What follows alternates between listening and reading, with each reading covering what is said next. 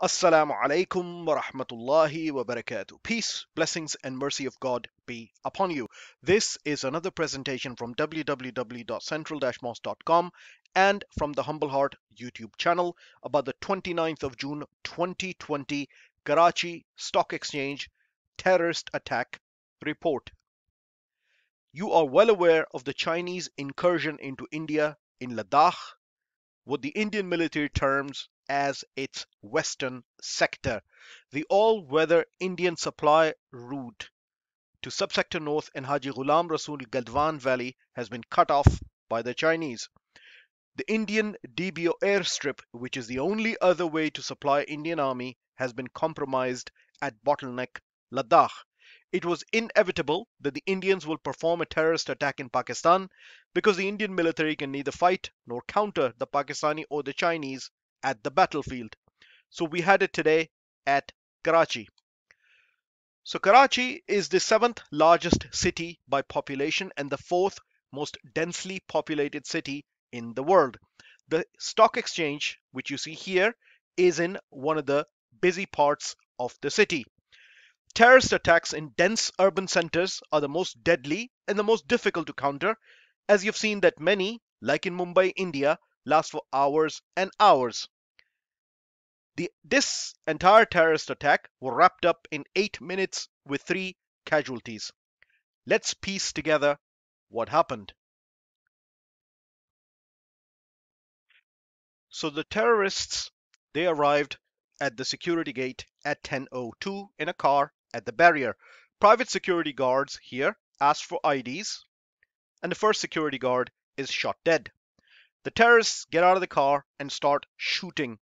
The second security guard takes 6 bullets to his chest and also passes away. The on-duty police is also killed. A little later, Inna lillahi wa inna ilayhi raji'un. This is Iftikhar Wahid. He was a private security guard who challenged the terrorists at the gate and asked for IDs, and he was killed. He was 60 years old, 2 days away from his retirement. His pay was 18,000 Pakistani rupees, or roughly 107 US dollars a month. He has 5 children. The oldest son has Down syndrome and is disability, unable to speak and unable to walk. This is the second security guard, Khudayar, 60 years old. He took over when his colleague was killed, and he took 6 bullets to the chest.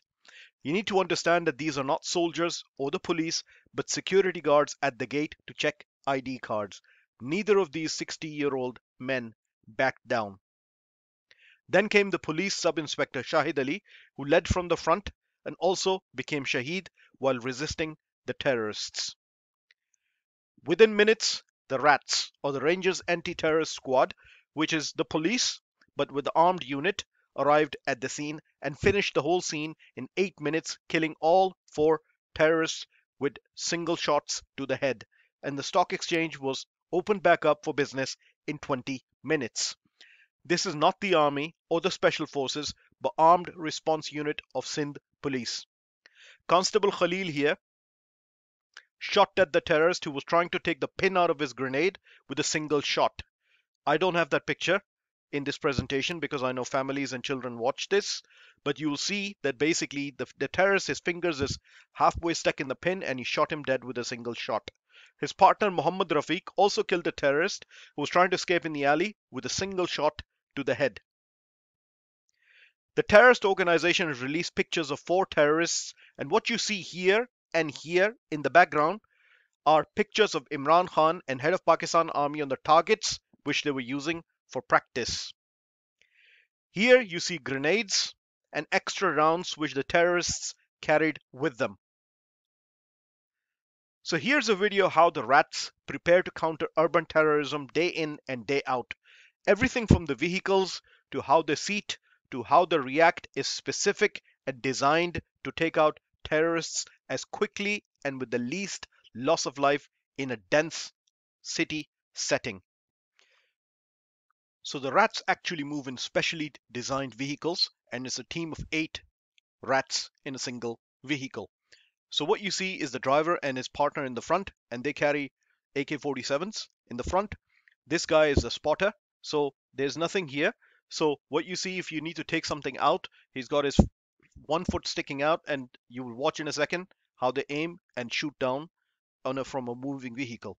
Next maneuver, what they see is what you saw today in Karachi in some of the TV channels. So basically, what they have to do in this point is dismount and take. So this is dismount, and all eight go and take 8 positions around the car.